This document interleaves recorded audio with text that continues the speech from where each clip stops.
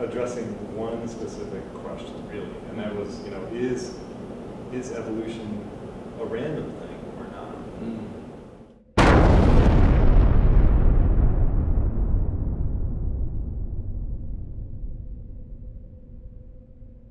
Here's how he ends his essay. His essay is called Darwinian Dice. He ends it, if God's plan were to find optimal solutions, he, capital H, could not have chosen a better way to design things than by evolution.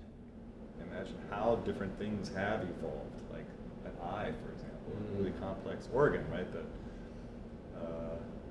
it has always been kind of an object of fascination by evolutionary biologists, but also creationists too, or intelligent designists, because you can think of an eye as a total working organ, but you can't, it's difficult to think of the evolutionary steps that gradually make an eye, right?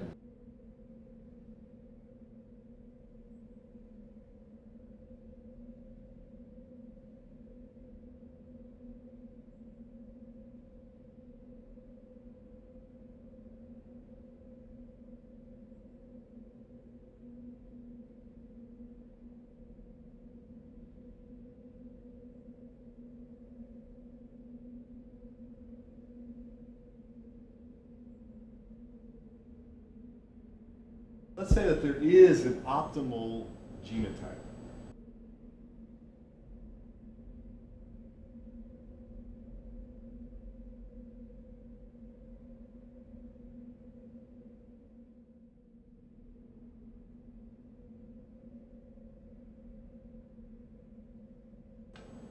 So what would be the probability by chance alone that we would get this optimal phenotype by just rolling the dice, by random chance alone? As we take all three of the dice and we roll them all together. One chance out of how many faces are there on the die? It's a cube, so there's 6.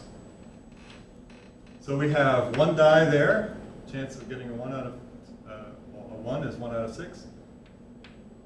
And times we have a second die. We also have a third die. So this is 1 out of, what was it, 216? If we were just rolling these dice, it probably would take about 216 times, right, to get 1, 1, 1.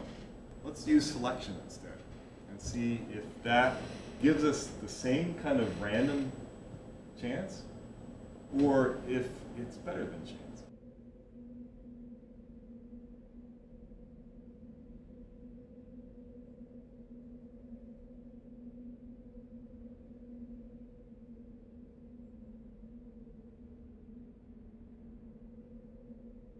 So if we get a 1 and a 6 and a 5, let's say, in our first roll, then we would keep that 1, because that would be selected for, right? And it would be inherited in the next generation. The next generation basically being, the next roll of the dice. And then we would roll 2 dice, right? And maybe we might get a 1 in that case. We'd preserve that 1 and just roll this one. So that's a different way of rolling the dice. That's what selection does.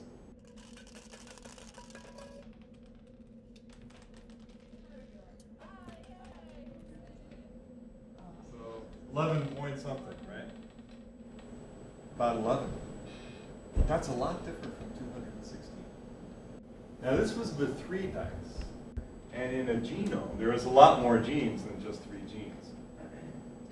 Even the simplest viruses have more genes than just 3. So what would happen if we added a lot more genes? Obviously, we could spend all day just like rolling dice. But we can also use computers to help us out.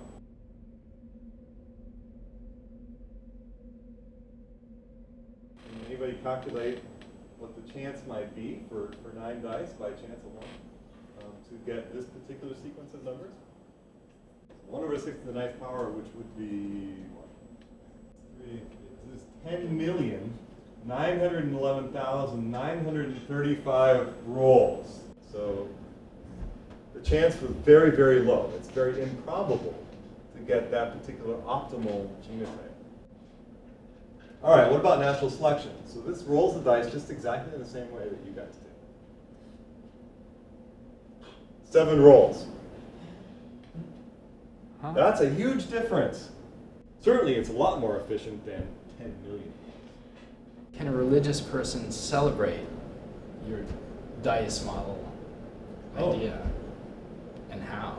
Yeah, I think it can be celebrated. I mean, selection can be celebrated as a mechanism by religious people.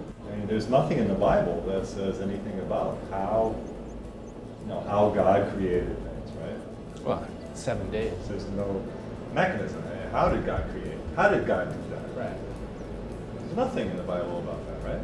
I mean, maybe lumps of clay, but okay, how did he shape the lumps of clay? Science can provide, those kinds of mechanisms. Mm-hmm. So why shouldn't we celebrate that? God created our brains to think about these things. Why do we have brains?